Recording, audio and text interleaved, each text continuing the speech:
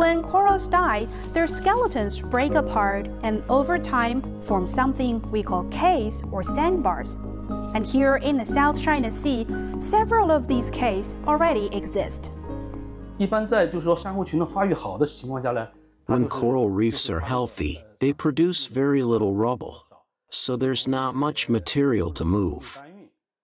But when many corals die, broken fragments pile up, and waves and monsoons can carry them ashore. Scientists say the formation of cays is a natural phenomenon, but some media outlets claim that cays are evidence that China has dumped crushed corals into the South China Sea to build artificial islands, and they even posted photos. 因为沙洲这个是没有植被的嘛。 Cays have no plants, so they're unstable. When a big storm hits a cay, it shifts, revealing fresh slopes covered with new coral rubble. It might look like artificial filling, but it's entirely natural.